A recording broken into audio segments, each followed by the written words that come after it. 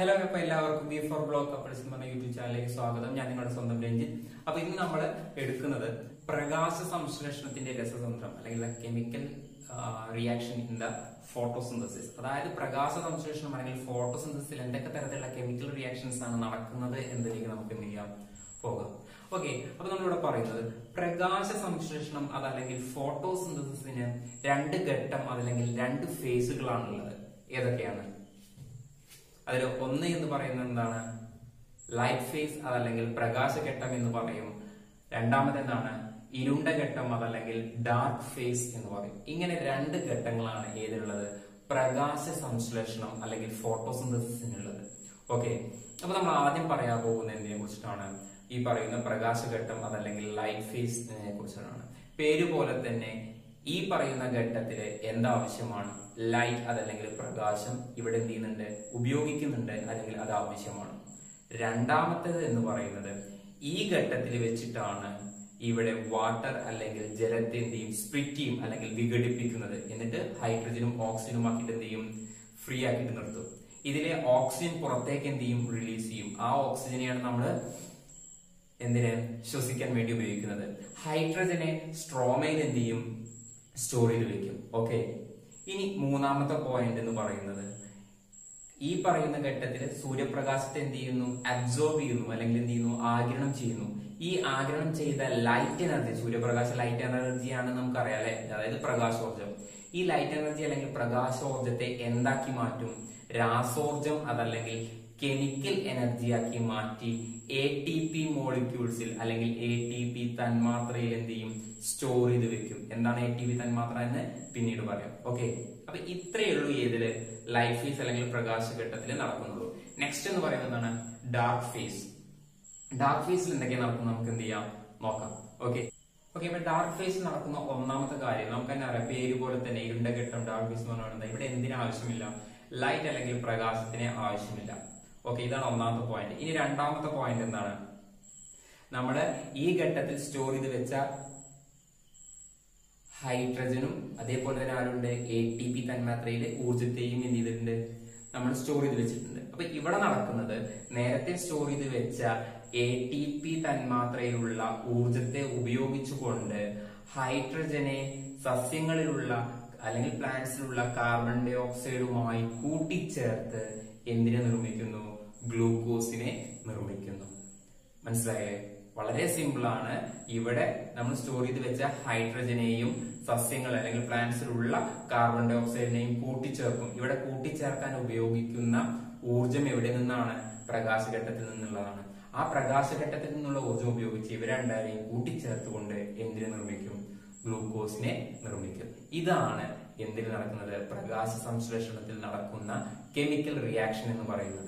Okay, ഈ പറയുന്ന പ്രകാശഘട്ടത്തിന്റെ ഒരു തുടർച്ചയാണ് ഏത്? ഇരുണ്ട ഘട്ടം എന്ന് പറയുന്നത്.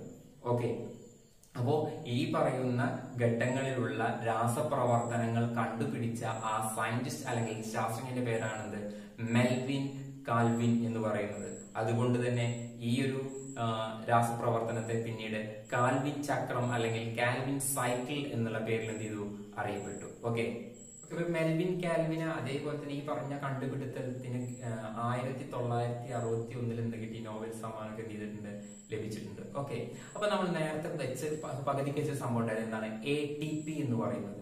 അപ്പൊ എന്താണ് ഈ ATP എന്ന് നമുക്ക് എന്ത് ചെയ്യാം നോക്കാം. ഓക്കെ, അതായത് നമ്മുടെ ഏതൊരു ശരീരത്തിലെയും ഊർജത്തെ കൈമാറ്റം ചെയ്യാൻ സഹായിക്കുന്ന അല്ലെങ്കിൽ കൈമാറ്റം ചെയ്യുന്നത് ഒരു തന്മാത്രയിലൂടെയാണ്. ആ തന്മാത്രയെ പറയുന്ന പേരാണെന്ത്? ATP എന്ന്. അതിന്റെ ഫുൾ ഫോം എന്ന് പറയുന്നത് അഡിനോസിൻ ട്രൈഫോസ്ഫേറ്റ് എന്നാണ്. ഓക്കെ, ഈ ATPയെ അല്ലെങ്കിൽ ഈ അഡിനോസിൻ ട്രൈഫോസ്ഫേറ്റിനെ വേറൊരു പേരിൽ അറിയപ്പെടുന്നുണ്ട് ഊർജ നാണയം. ഇംഗ്ലീഷിൽ അതിനെ എനർജി കറൻസി എന്നുള്ള പേരിൽ എന്ത് ചെയ്യുന്നുണ്ട്? അറിയപ്പെടുന്നുണ്ട്. ഓക്കെ, അപ്പൊ ഇനി ഇവിടെ എന്താ നമുക്ക് നോക്കാം. ഈ ATPയെ അല്ലെങ്കിൽ ATP വിഘടിച്ച് എന്തായി മാറും? ADP ആവും. AT എന്നുള്ള D ആയിട്ട് ADP ആയിട്ട് മാറും. ഓക്കെ, അതായത് അഡിനോസിൻ ഡൈഫോസ്ഫേറ്റ് ആയി മാറും. പ്ലസ് എന്ത് ചെയ്യും? ഒരു ഫോസ്ഫേറ്റ് ഉണ്ടാവും. ഇങ്ങനെ ഉണ്ടാകുമ്പോൾ അവിടെ നിന്നും എന്ത് സ്വതന്ത്രമാകും? ഊർജം സ്വതന്ത്രമാകും. ഈ ഊർജത്തെ ഉപയോഗിച്ചുകൊണ്ടാണ് എന്ത് നടക്കുന്നത്? മെറ്റബോളിക് ആക്ടിവിറ്റി അതല്ലെങ്കിൽ ഉപാപചയ പ്രവർത്തനങ്ങൾ എന്ത് ചെയ്യുന്നത്? നടക്കുന്നത്. ഓക്കെ, പിന്നീട് ഈ ADP എന്തായിട്ട് തന്നെ മാറും? ഊർജത്തെ സംഭരിച്ചുകൊണ്ട് വീണ്ടും ATP ആയിട്ട് തന്നെ എന്ത് ചെയ്യും? മാറാറുണ്ട്. ഓക്കെ, അപ്പൊ ഇങ്ങനെ എന്ത് ചെയ്യും? ഊർജത്തെ എന്ത് ചെയ്യാണ്? കൈമാറ്റം ചെയ്യാൻ സഹായിക്കുന്നത് കൊണ്ടാണ് ഇതിന് എന്ത് പേരിൽ അറിയപ്പെടുന്നത്? ഊർജ നാണയം അതല്ലെങ്കിൽ എനർജി കറൻസി എന്നുള്ള പേരിൽ അറിയപ്പെടുന്നത്. Okay, ATP is help to transfer the energy, so it is called energy currency. Okay, പ്രകാശ സംശ്ലേഷണം നമ്മൾ പഠിച്ചു കഴിഞ്ഞാൽ എങ്ങനെയാണെന്നുള്ളത് ഇനി ഇതിനനുബന്ധിച്ചിട്ടുള്ള ഒരു പട്ടിക ഉണ്ട്. ആ പട്ടിക നമുക്ക് എന്ത് ചെയ്യാം? ഒന്ന് പൂർത്തിയാക്കി നോക്കാം. ഓക്കെ, നിങ്ങളും അതിൽ ഉൾപ്പെടുക. ഓക്കെ, ഇതില് പ്രകാശഘട്ടം അല്ലെങ്കിൽ ലൈറ്റ് ഫേസിന്റെ സ്ഥാനം അല്ലെങ്കിൽ ലൊക്കേഷൻ ഗ്രാനയാണ്.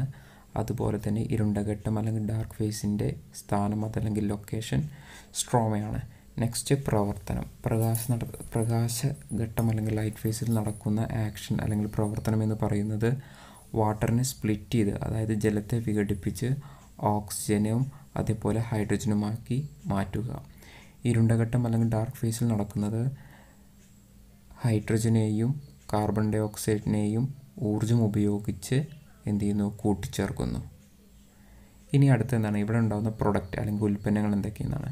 പ്രകാശഘട്ടത്തിൽ ഉണ്ടാകുന്ന ഉൽപ്പന്നങ്ങൾ എന്ന് പറയുന്നത് ഊർജവും അതുപോലെ തന്നെ അതായത് എനർജി, പിന്നീട് എന്താണ്? ഹൈഡ്രജൻ. ഓക്കെ, അടുത്ത ഡാർക്ക് ഫേസിലോ എന്ത് പ്രൊഡക്റ്റാണ്? ഗ്ലൂക്കോസാണ് ഉണ്ടാകുന്നത്. അടുത്ത പ്രകാശത്തിൻ്റെ ആവശ്യകത അല്ലെങ്കിൽ നെസസിറ്റി ഓഫ് ലൈറ്റ്. പ്രകാശഘട്ടം അല്ലെങ്കിൽ ലൈറ്റ് ഫേസിൽ അവിടെ ലൈറ്റിനെ ആവശ്യമുണ്ട് അല്ലെങ്കിൽ പ്രകാശത്തെ ആവശ്യമുണ്ട്. ഓക്കെ, ഡാർക്ക് ഫേസിൽ അല്ലെങ്കിൽ ഇരുണ്ട ഘട്ടത്തിൽ അവിടെ പ്രകാശം അല്ലെങ്കിൽ ലൈറ്റിന് ആവശ്യമില്ല. ഓക്കെ, ഇനി നെക്സ്റ്റ് ATP എന്താണ്? പ്രകാശഘട്ടത്തിൽ എന്ത് ചെയ്യുന്നു? ഫോം ചെയ്യുന്നു അല്ലെങ്കിൽ രൂപപ്പെടുന്നു. ഇരുണ്ട ഘട്ടം അല്ലെങ്കിൽ ഡാർക്ക് ഫേസിലോ വിനിയോഗിക്കപ്പെടുക, അത് ഉപയോഗിക്കുകയാണ് ചെയ്യുന്നത്. ഓക്കെ, നിങ്ങൾക്ക് ടേബിൾ മനസ്സിലായി എന്ന് കരുതുന്നു. ഓക്കെ, അപ്പൊ ഇന്നത്തെ ക്ലാസ് നിങ്ങൾക്ക് മനസ്സിലായി എന്ന് കരുതുന്നു. ഇനി ഈ ക്ലാസ്സിന്റെ തുടർച്ച അടുത്ത വീഡിയോസിൽ ഉണ്ടായിരിക്കും. അപ്പൊ നിങ്ങൾക്ക് വീഡിയോ അല്ലെങ്കിൽ നിങ്ങൾ ഈ ക്ലാസ് മനസ്സിലായിട്ടുണ്ടെങ്കിൽ നിങ്ങൾ തീർച്ചയായും ലൈക്ക് ചെയ്യുക. എന്തെങ്കിലും അഭിപ്രായങ്ങൾ രേഖപ്പെടുത്താനുണ്ടെങ്കിൽ കമന്റ് ആയിട്ട് എന്തെങ്കിലും രേഖപ്പെടുത്തുക. നിങ്ങൾ സബ്സ്ക്രൈബ് ചെയ്തില്ലെങ്കിൽ എത്രയും പെട്ടെന്ന് തന്നെ സബ്സ്ക്രൈബ് ചെയ്യുക. തൊട്ടടുത്തുള്ള ബെല്ലൈക്കൺ അമർത്തി കഴിഞ്ഞാൽ അടുത്ത ക്ലാസ് നിങ്ങൾക്ക് നോട്ടിഫിക്കേഷൻ ആയിട്ട് വരും. അപ്പൊ അടുത്ത ക്ലാസ്സിൽ കാണാം. Okay, good bye.